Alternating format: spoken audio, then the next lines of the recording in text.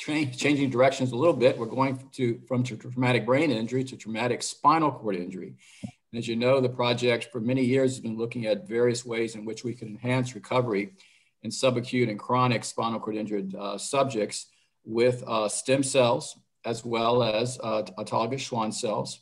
And today, Dr. James Guest, who's professor in the Department of Neurological Surgery and a very important member of the MIND project, is going to be talking to us about work that he and his colleagues have been doing in terms of neurophysiological insights into looking at circuit plasticity and connectivity after spinal cord injury. So Jim, thanks for being here today.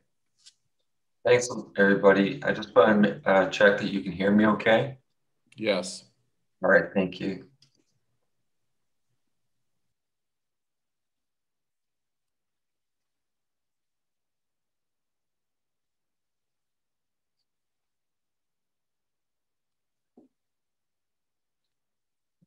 All right. Again, can everybody see the slide well? Yeah, but we can see the other. Can you? It's not in presenters mode. Can you swap on the top left? Swap display. Okay. And now you're ready to go, doctor. Okay, thank you for that.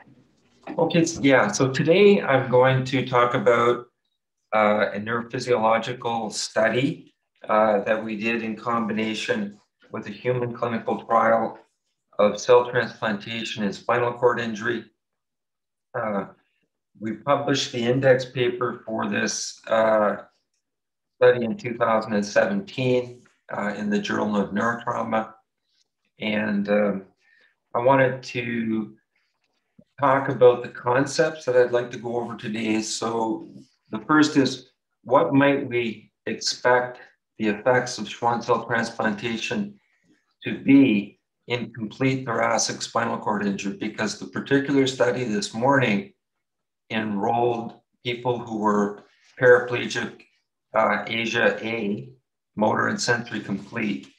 I'm going to talk a little bit about the limitations of evoked motor and sensory potentials as compared to electromyography.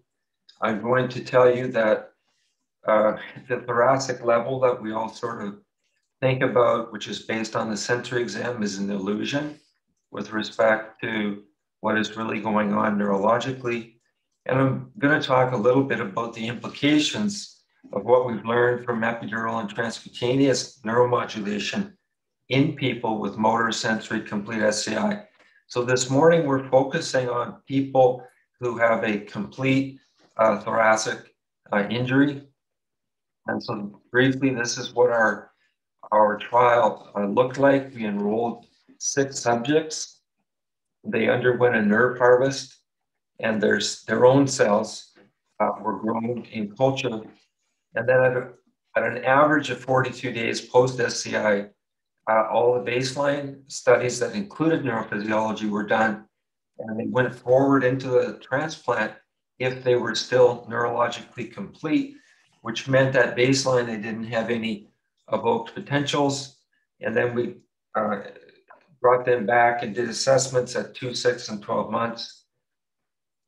So going back a little bit, what was this trial about?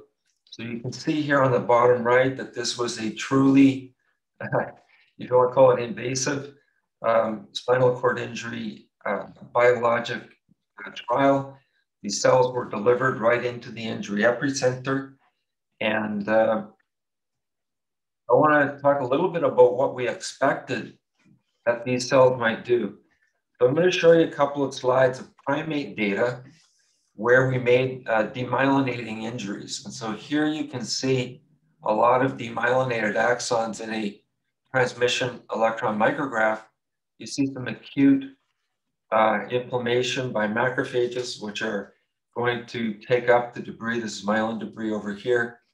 And then at a year after injury, you see 2 different patterns. One is that there's some persisting demyelination, and then the other is that there's been endogenous remyelination, and you see these small myelin rings here. Now, what does the transplant look like?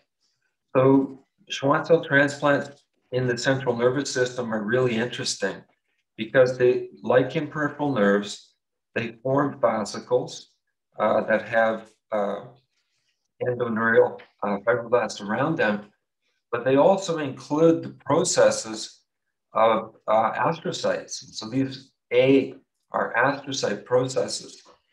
So there's no place in the body where this actually happens, with maybe one exception. And so what you get when you put in a Schwann cell transplant is a unique tissue that doesn't, has components in it that we don't normally see. And this is quite a favorable picture. And so now we're moving to some preclinical work we did in pig models. And so we made the transplant labeled here with green fluorescent protein that you can see. And then this is the spinal cord injury defined by GFAP.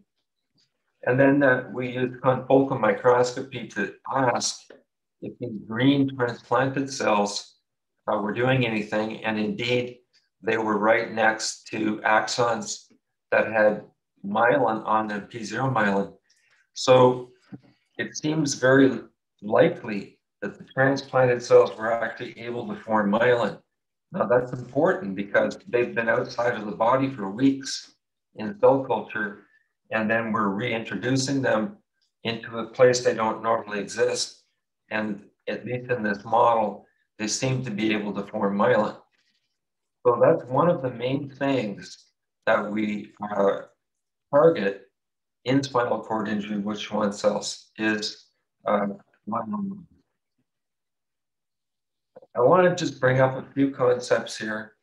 So we're going to talk about people with complete injury today. And we're going to talk about the threshold of preserved function to actually see voluntary function or activity. So as you can see, this amount of preservation doesn't reach the threshold. So the idea with our grafts and our other interventions is to take this tissue and make it work better so that we can get to the point where we cross this bar of being able to perform voluntary functions. Now, people have been looking over the last couple of decades at the relationship between spared tissue and function. So this is from a group in Switzerland, and they looked at tissue bridges, which is basically how much tissue is spared in the dorsal and ventral part of the spinal cord. They quantified that, and they looked over time, over the first year from injury. And then they came up with some relationships, saying that these tissue bridges, the size of these tissue bridges at the injury epicenter correlated with the motor score, the sensory score, and other things. And I think that these sort of linear regression analyses are a little too simple. I think probably when we look at the relationship between spared tissue and voluntary function, it's not going to be linear. It's going to be exponential. There's going to be a point where you give a very big increment in voluntary function for each increment of neural preservation. So I think the real relationship is probably exponential. So now many of you have heard about epidural stimulation. And so we know that people who have motor sensory complete injuries and are then exposed to epidural stimulation, they have the ability, sometimes quite quickly, to move their foot, to move their hip or knee. And so what's happened there is it's the same amount of spared tissue, but we've changed the state of the spinal cord, and now we've gone above the threshold to observe voluntary function. So this threshold is very much dependent on the state of the spinal cord. And so even in people with complete injuries, who we normally just write off as not really having rehabilitation potential, that situation can be altered. And just to mention a couple of papers that have looked at this relationship between epidural stimulation and voluntary function over the last decade. And there have been several independent reports that this can occur. Another thing I wanted to talk about is that we have a very brain-centric attitude towards spinal cord function and recovery. We think a lot about the brain stem and the brain in terms of descending systems that are needed to reactivate the spinal cord. But in the last decade, and actually probably the last 20 years, the focus has shifted to the spinal cord that's below the level of injury. And so what we're learning is that there's a lot of network capability in this spinal cord, even though it's separated sometimes from the brain and the brain stem. And so the question is, what can we get out of this residual functional network? The other concept I wanted to go over is the so-called sensory level for paraplegia. So what I've done here is I've drawn, just crudely, this is supposed to be the head, the body, this is the brain and spinal cord. And the sensory level is really determined by residual function of the DRGs and also the ascending sensory systems. And so the definition that we come to in paraplegia is the last normal segments of where sensation can be felt. But I'm going to show you, when you start looking at the motor side, this becomes very limiting. So what is necessary for a movement to occur? Well, we need the motor neurons, we need the muscle, and then we have a lot of integration that occurs. And so what I'm showing here is just some of the inputs to a motor neuron, which are inhibitory or excitatory. So what's happening here is all of these inputs influence the postsynaptic potential as to whether this motor neuron will fire or not. So it's a very complex and integrated system. And so what I'm showing here is EMG obtained from a person with spinal cord injury who's having transcutaneous stimulation. This is what the EMG bursting looks like during voluntary activity. And so you can see up here power spectra for different grades of voluntary contractions, 8, 15, and 20. And then this has been decoded into the spike trains that are necessary for that voluntary function to occur. And what this does, it really allows us to see in a kind of binary way the orchestration of successful movements.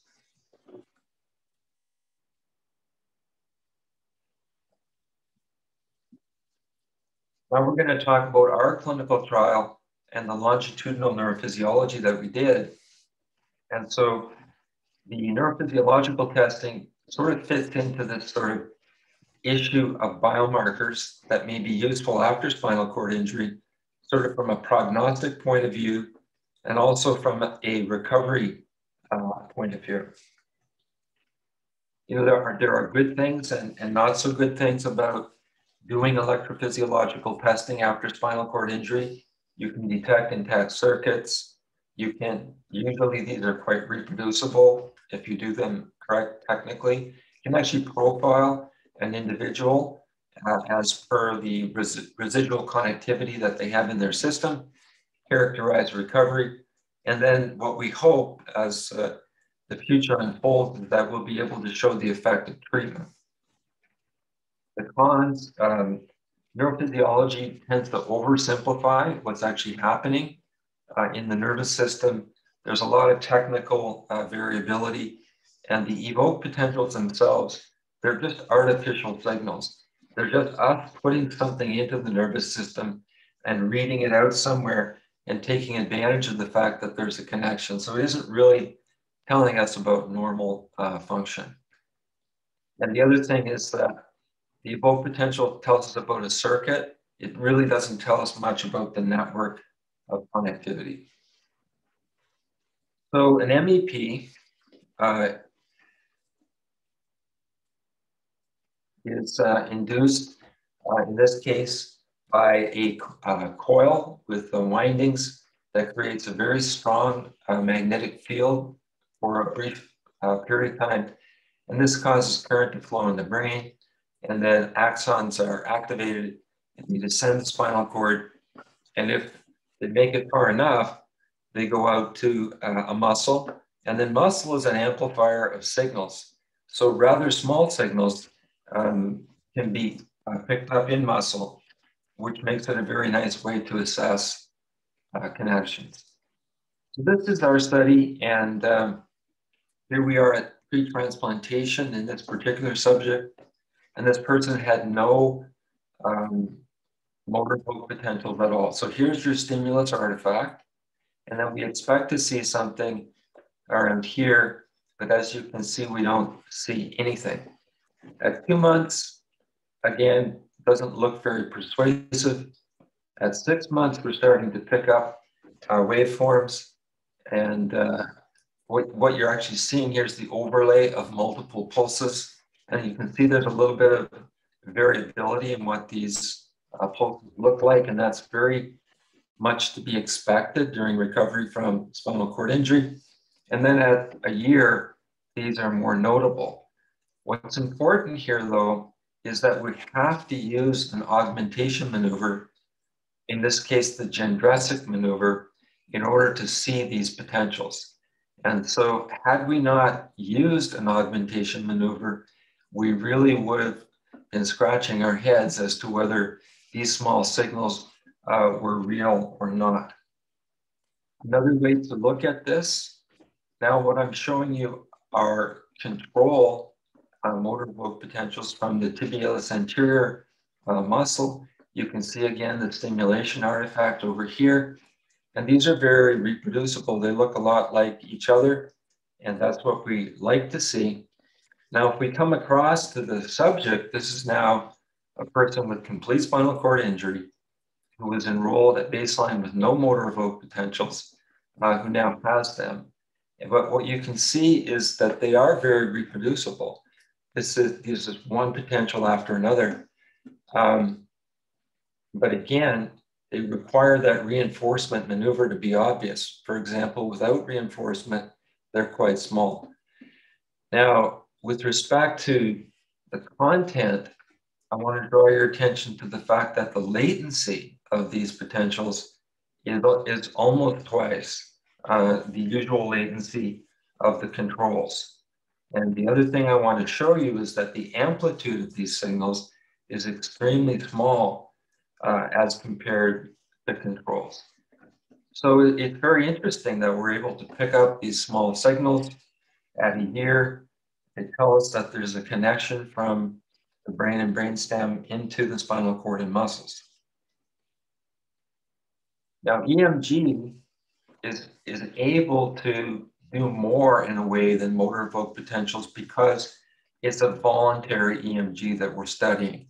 And so that integrates additional components such as the will to move and how the motor program is organized. Now, you have to be careful with EMG because it can be very complicated by spasms in people with spinal cord injury and by denervation changes. So you need to make the parameters quite clear. So here, this is how we study EMG. Now, this is the abductor hallucis muscle of the foot, and these green bars represent signals that were given to the subject to say, start your contraction, stop your contraction.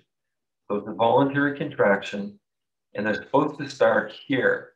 So at 2 months, we have a 20 microvolt signal, and we're not sure whether that's a real voluntary movement or not. But at 6 months, it's quite a bit bigger. It's 120 microvolts, and it starts right away when the signal to initiate movement is given, and it stops pretty much right away when the signal to stop is given. So this is what a voluntary EMG should look like. And indeed, in this particular subject who started the program with a complete injury and no voluntary function, we were able to pick this up. Now, it's even more remarkable because in this clinical trial, there was no evidence whatsoever of motor recovery. So what we're showing here is that sort of beneath the surface, in a person in whom any kind of motor recovery was invisible, we could see an improvement using our neurophysiological tools. So in the trial, the yellow boxes indicate the positives that we found across the 6 subjects. And you see that most of this comes in the abductor hallucis muscle of the foot and in the tibialis muscle. And that's consistent with other reports in the literature that these tend to be the muscles in which one can most readily pick up EMG and motor evoked potentials after spinal cord injury. Another challenge that we wanted to take on is the so-called level. So according to the standard examination shown over here for each of the patients, what's working properly is shown in green. What's questionable is shown in yellow. Questionable means that it can be scored, but it's not normal. And you can see that for all the subjects, we don't get really beyond T6. So now we come over to this person and we want to say, well, what's the motor level? And we figure out the motor level on the chest. And so to approach that problem, we did intercostal recordings, both of EMG and motor evoked potentials, and we did rectus abdominis recordings using needles. It would probably be better to use needles for the intercostals, but some of these subjects were enrolled rather acutely, and there's a little bit of risk when using needles for intercostal recordings, so we didn't do that. This is the paradigm for the intercostals. We're asking the person to initiate a deep breath at 4 seconds, to hold it as long as they can. And so you can see the baseline activity here. Then they take a deep breath and hold it. And so that gives us the EMG activity, which we're able to quantify and determine a value for each intercostal segment. So we studied controls to get at the intercostals because not much is known about this kind of testing. We're sort of in new territory here. And so we worked out what is the expected latency. And so these are 3 different control subjects. And you can see that the latency to the intercostal muscle, T5, T7, and T9, is rather similar across these 3 different individuals. But there's more variability in the size, the amplitude of the signal.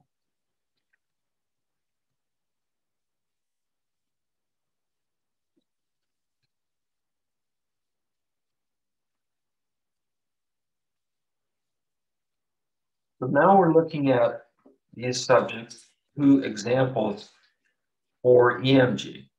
So at baseline, they all had very weak chest movements, and the signals were very small in the intercostals, perhaps because they're recovering from paraplegic injury. There's a lot of change and reorganization that needs to occur for breathing. But at a year, you can see that here we have this start and stop markers. You can see there's a pretty good EMG signal present in the intercostal muscle. And so what do the motor evoked potentials look like?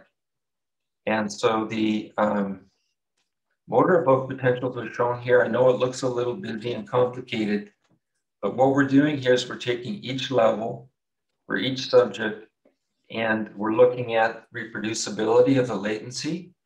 And then this is the 2, 6, and 12-month exams. And then we're looking at what's the amplitude of the signal. So here, you can see that across the exams, the latency was pretty reproducible, just around 12 seconds at T5. And the amplitude went up over time, which we would more or less expect in someone who's recovering from injury. There could be other biological things going on here. in terms of this improvement. We can talk about that later. But what you can also see is that you have very high amplitudes in the more rostral intercostals, and then it drops significantly in terms of the amplitude. And so we think that there may be an indication of a thoracic level because of changes in the amplitude, let's say from here at T7 to T8. And also when you come up here and look at these latencies, they are quite different. So you can see that there's much more range in the values than there is in the more rostral segments. And so it looks like something's happening by way of a transition across these intercostals. So we did some statistical analysis and we compared the EMG in the intercostals to the motor evoked potentials. And we saw a difference. We saw that over time, the motor evoked potential increased for the upper intercostals, but it decreased for the lower intercostals. And so that, again, seems to indicate some type of transition in the chest. But when we recorded the EMG output in terms of microvolts per second, we could see that it was going up over the year during the 2, 6, and 12-month examinations. And so the way that we're thinking about this is that their ability to breathe, their ability to use their chest is improving over the course of the year, regardless of whether they have a connection from their brain or brainstem to their intercostal. And that's more or less to be expected because even in a passive way, as the diaphragm moves, there's going to be chest movements. And so we think that this difference, this is really the recovery of the chest. And this is really the innervation of the intercostals. And so the chest doesn't really require that there's a synchronous intercostal in order for breathing to occur. And we did some fairly detailed statistical analysis of these transitions that we see. And so in this example, we found that the transitional delay was 13 milliseconds. And so you can see that the more rostral intercostal muscles have very small standard deviations, and then the more distal have larger standard deviations. And so we argued that this represented a transition from normal innervation of the intercostals to weaker innervation of the intercostals. And then, we tried to tell this story to our reviewers, and they gave us a very hard time. And we spent a lot of time looking at the data and really trying to understand what might have happened. So there's different ways that you could explain this observation. So again, the observation is that below the injury, we're picking up intercostal activity that we would not expect based on the sensor level. So one possibility is that there are branches between intercostals. So here, this intercostal is sending branches to two more distal intercostal nerves. We do know that this happens, but if that happened, the latencies should be very similar across these three. And of course, we were seeing more delayed latencies for more distal intercostal motor neurons. And then another possibility, which we tend to like, is that a residual connection has an interneuron. And we know that breathing is organized through interneuronal systems that terminate on multiple motor neuron pools. So it's not really like, for example, your arm or your leg. These intercostal motor neuron pools, they have to move in synchrony in order for breathing to be effective. And so one of the explanations may be that there's a poly-level or poly motor neuron pool innervation from interneurons And that's why we're seeing this distal motor evoked potential activity. Another finding that came up with respect to the chest and trying to figure out where's the motor level was the identification of spasms in intercostal muscles. So here you see that T9, and you see 5 to 10 microvolts in this pink bar. At T10, we have a signal that's 1,000 microvolts, and it looks very unusual, artifactual, and we think that this is what a spasm looks like in an intercostal muscle. So just to remind you what's happening here, we're recording everything at the same time. So we're recording 8, 9, 10, and the abdomen at the same time. But we're seeing that there's spasticity in this channel and some spasticity in this channel. So it may turn out that finding intercostal spasticity may tell us where this transitional area for the motor pools in the chest actually is. And so I guess that'll be for another study. Now, what about the sensory side? We've been talking entirely about the motor side. So you've all heard about somatosensory evoked potentials, and the way they work is you input square waves to a nerve. You have controls. This happens to be at the popliteal fossa, and then this is that around T12. So you put these controls in the system so that you know the signal's getting in. And so those controls are evident in our injured patients. You can see the control from popliteal fossa and then for the T12 area, but we don't see any signal at the brain level, which would be the P37. Now, in the injured people, they do have a normal median nerve SSEP. So how can we see motor evoked potentials and EMG, but nothing on the sensory side? So I think that has to do with the averaging that happens with an SSEP.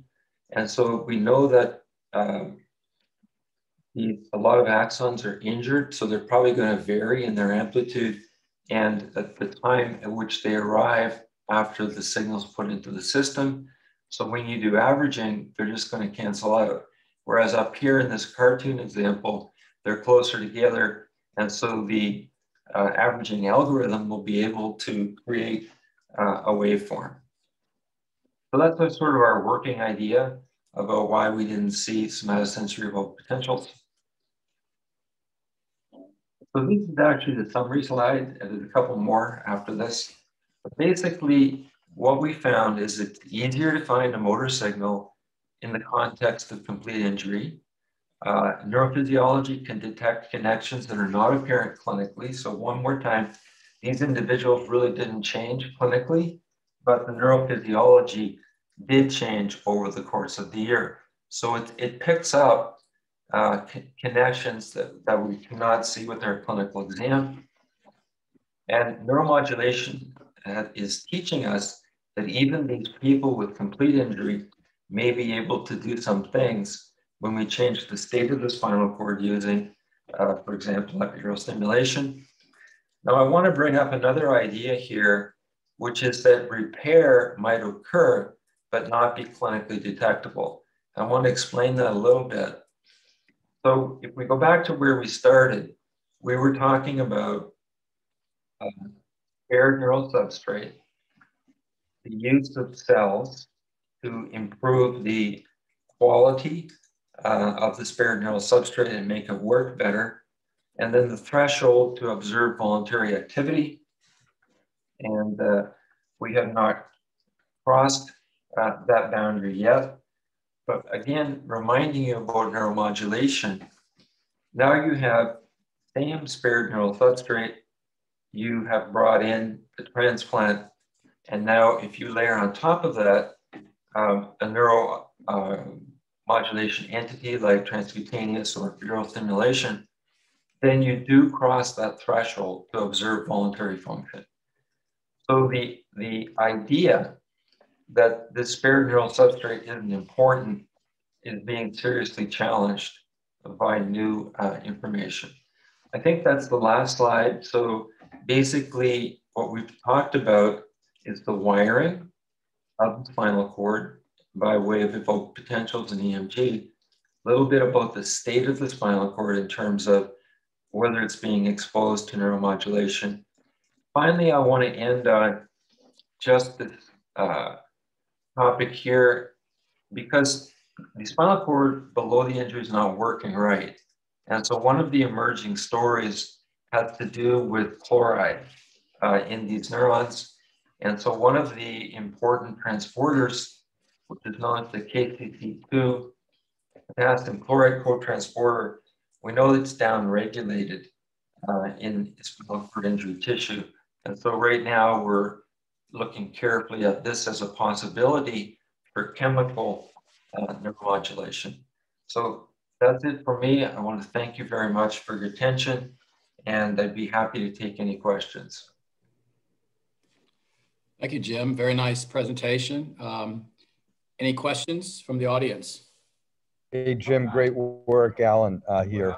I just wondered if you could maybe some people in the audience don't even know what a Gendrasik maneuver is, and if you could comment on that and what you think physiologically or electrophysiologically that does to the signal.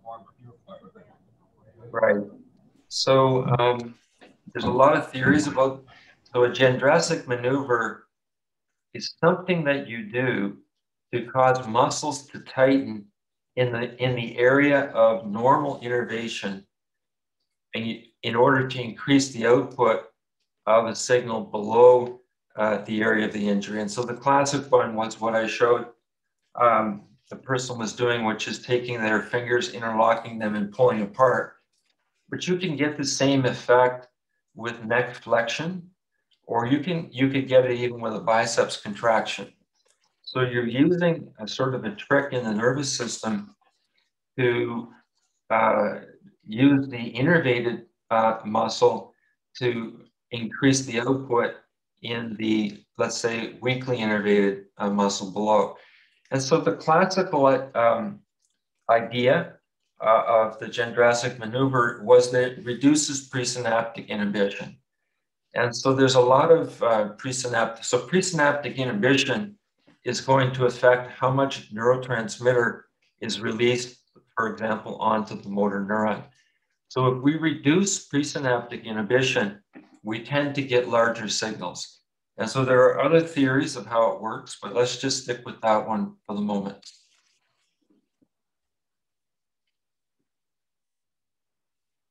Any other questions? I was going to ask, so it appears that, you know, the way this field is going is maybe cell therapies plus some type of neuromodulation. And you talked a lot about epidural stimulation, and obviously you're involved in a deep brain stimulation project as well. I'm just wondering, the early data on plasticity had to do with pharmacological agents in terms of, as you said, inhibiting, you know, some parts of the synapse and things of this nature. Is there a strategy by which we could integrate some of the pharmacological strategies to try to enhance circuit plasticity and reorganization and recovery of function? Yeah, I mean, I think that sort of when I entered the field, there was a drug called 4-aminopyridine that was topical in the sense that it was claimed that it could increase the transmission across demyelinated segments. So I think that the word neuromodulation is a little artificial, because there are a lot of drugs that we can use that are also neuromodulators, and a lot of our pain medications themselves are also neuromodulators. So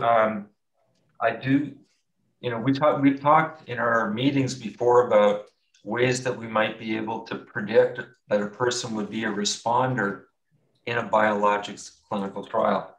And so to do that, we might want to do some of these augmentations of the nervous system, for example, transcutaneous stimulation, to determine whether we can see clinically that the person has preserved connectivity. Just going back to the KCC2 for a minute. So what happens there is that after TBI, after spinal cord injury, after stroke, people with Rett syndrome and so on, they have very abnormal management of intracellular chloride. And so the result is that they accumulate intracellular chloride. So now when GABA binds to its receptor, the current goes outwards. Instead of having a depolarizing current, they actually have it. Instead of having a hyperpolarizing current, they have a depolarizing current. So I think when we talk about neuromodulation, we also have to include drugs that influence the membrane potential. Did I answer your question? That's good. That's good.